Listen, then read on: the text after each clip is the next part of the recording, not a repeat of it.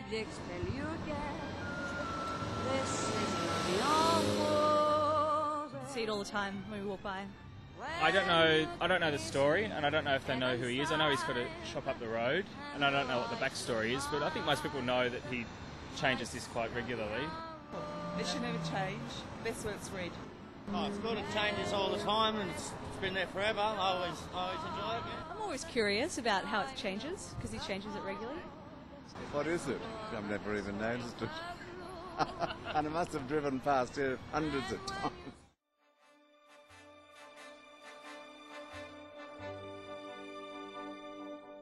Non, rien de rien. Non, je ne regrette rien.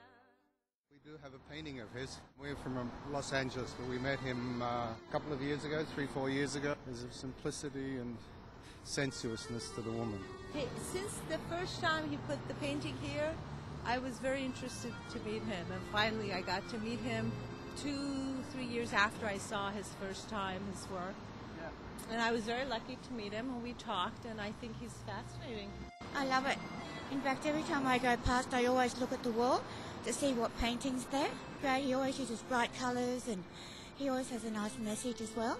I've found it fascinating because my sister-in-law said one of his paintings looked just like her daughter. And so, of course, I then noticed it even more. I think the original one that was there for years was the most intriguing. I wouldn't say I dislike it, but I admire his consistency. I look out for it to see what he's done with it. I don't know that it's a mind-blowing piece of art. I also have a painting of his from the year 2000, and he's very clever, very talented, and I think it's very pleasing to see it. Hey, it's pretty cool. It brightens up a bit of concrete otherwise, so it's pretty cool. Yeah, cool. And do you like the painting? Yes!